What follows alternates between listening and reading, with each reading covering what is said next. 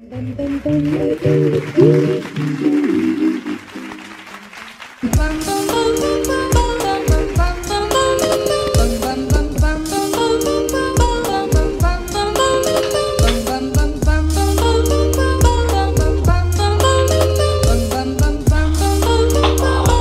moved in yesterday, and I love the place. I love the guys that I'm moving in with. But this year is gonna be different. I met some friends that really taught me the value of cleanliness. I guess I'm growing up or something. So I definitely wanna improve the house, improve the apartment a little bit more as this next year gets started up. Let me show you what I mean.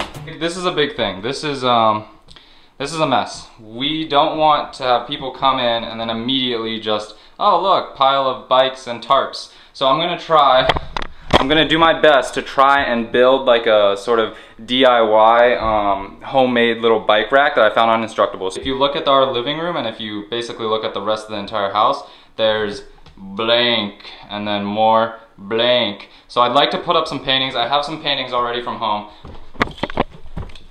Thing number 3 is my room.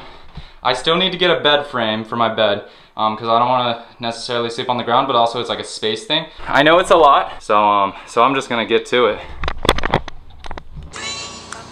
Bring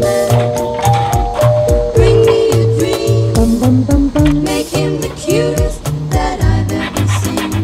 Bring me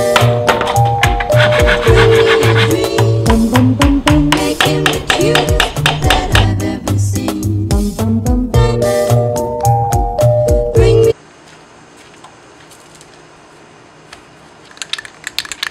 The bike rack that I painstakingly built yesterday kind of broke.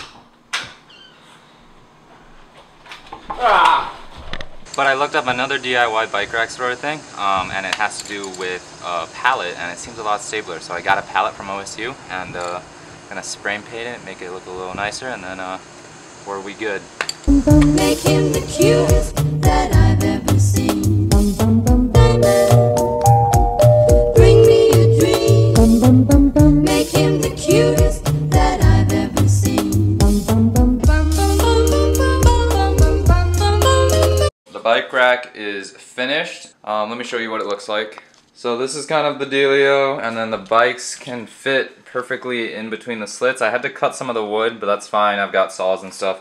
And then my board can just sit right there. I know there's a lot more to be fixed up around the house, but I'm really hungry, so I'm gonna go ahead and call this vlog right here. I'll see you guys later.